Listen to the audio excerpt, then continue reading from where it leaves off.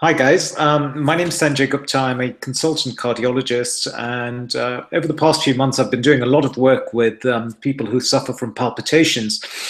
And one of the common problems I face is that people get palpitation and then they seek help, but by that time the palpitations have gone, and because the palpitations have gone, they have an ECG. The ECG comes out as normal, and therefore they're none the wiser as to what the palpitations were, and they're then told by their doctor, well, wait till you have your next set of palpitations and then we'll do some monitoring.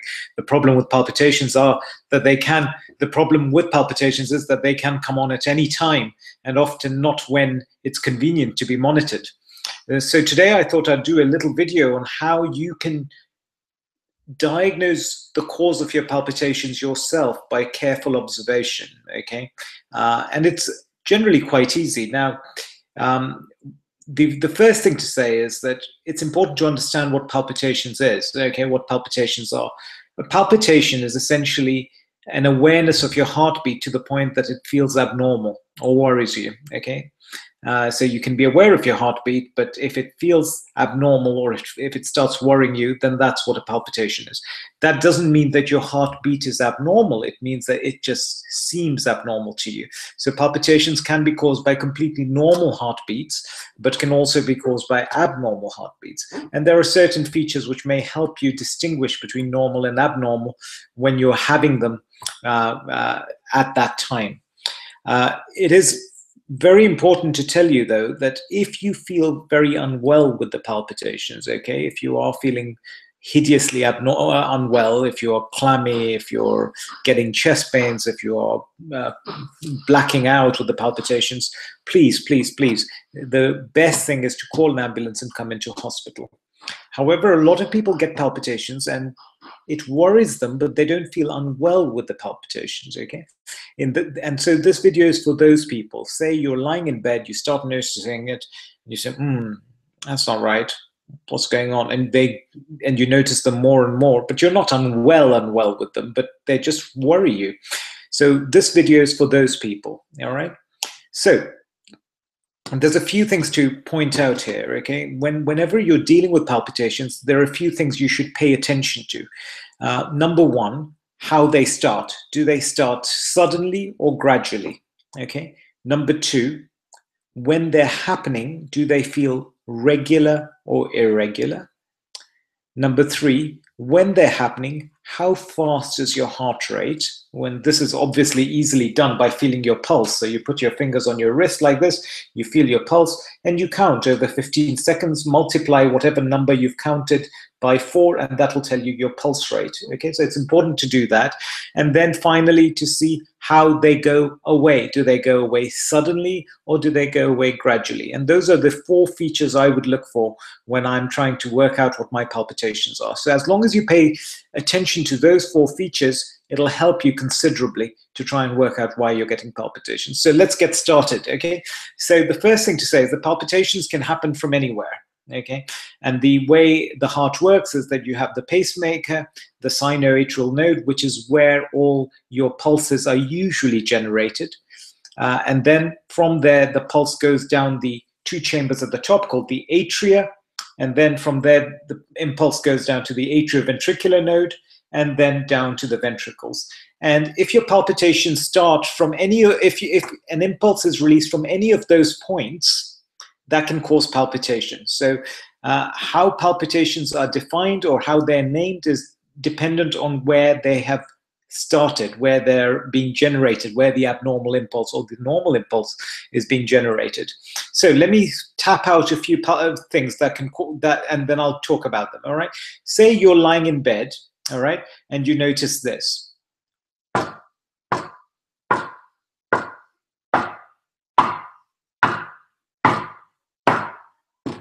Okay, so this is something which is gradual. Okay.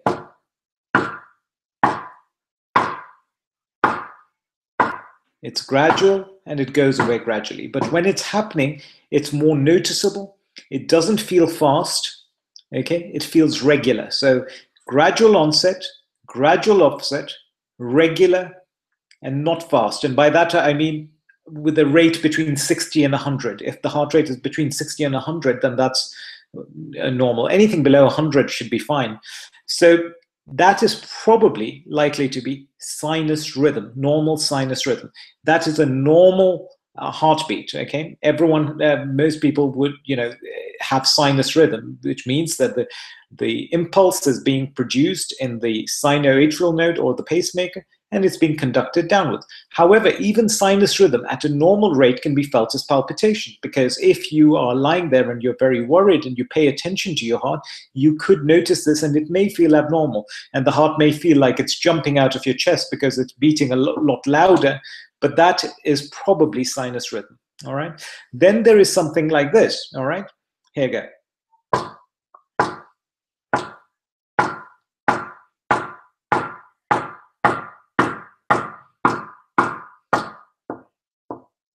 So here, it was a gradual onset. The heart was regular, but it was fast, and then the offset was gradual. All right, so gradual onset, fast, gradual offset, but regular throughout. That is sinus tachycardia. Sinus tachycardia is what happens when we exercise. It is just your normal heart beat, which is being produced in the right place, but it's going faster. Now, that is usually in response to something like adrenaline. So, for example, if you're stressed, or if you're anxious, or if you've got going through a marital breakup, or if you're selling house and you're lying in the middle of the night and you start getting this is probably sinus tachycardia. Gradual onset, gradual offset, fast, and the heart rate is usually above 100 beats per minute, but usually it doesn't go over 160, so it should be 100, 120 beats per minute. That's sinus tachycardia. Again, a harmless heart rhythm. It is not dangerous. It is a normal response to something else happening in the body, not a problem with your heart. Some people talk about this.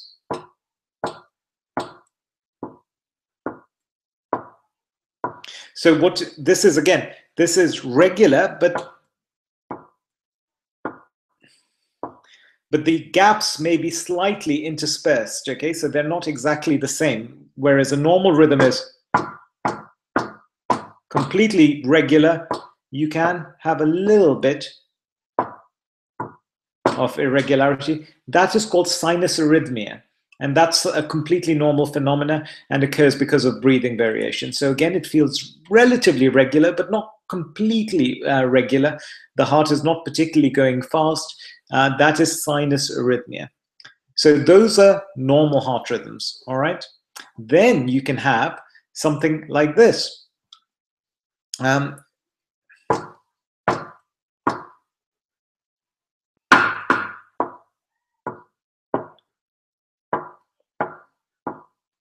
Misbeat, thud, thud, thud, and then goes away. That is probably a PAC, a premature atrial complex, okay? So that impulse is not being produced in your sinus node, it's not being produced in your pacemaker, but somewhere else. That can happen in people who have lung disease, but can also happen sometimes normally, all right? And this by far is something that is the most common cause of anxiety for a lot of people. They'll be lying in bed and they'll notice one and they get more and more stressed. This is not dangerous. This is a premature atrial complex. It's not dangerous. The heart thuds, misses, and then thuds. Okay, this is a completely normal thing. It's your brain that is making you notice this a bit more. It should settle. It does not indicate any major issues. All right. Provided you do not have any evidence of structural heart disease from before. All right. Then you can have something like this.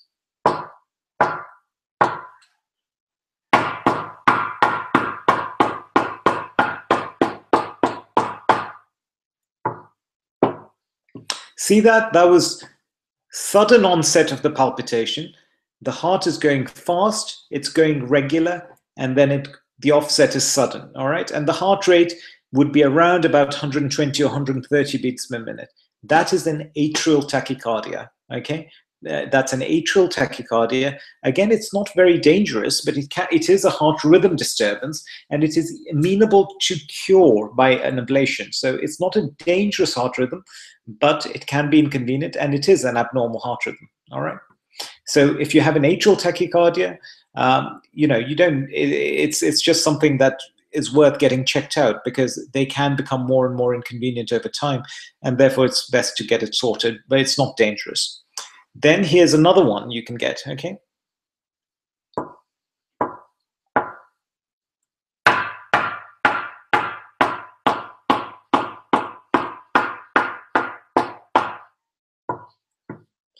This is very similar to the previous rhythm, except that when you count the heartbeat usually is around about 150, all right?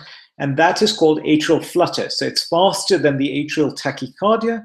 It is a little bit more dangerous than the atrial tachycardia, because in atrial flutter, what happens is the heart beat leaps. So it leaps in multiples. So it can be 75, and then suddenly it'll go up to 150, and then it can go up to, higher multiples.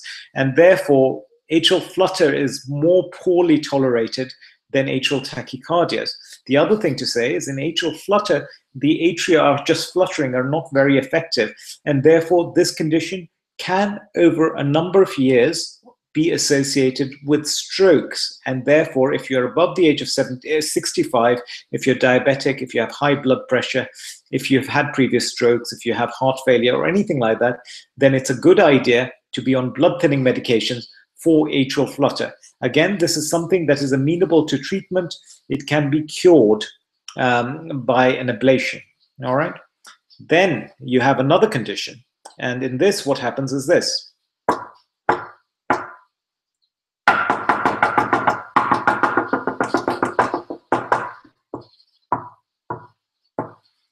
That is called atrial fibrillation. Sudden onset, sudden offset, very fast, and irregular. Now, that is not dangerous except for the risk of strokes in the long run. So if you have atrial fibrillation, yes, it's inconvenient, etc.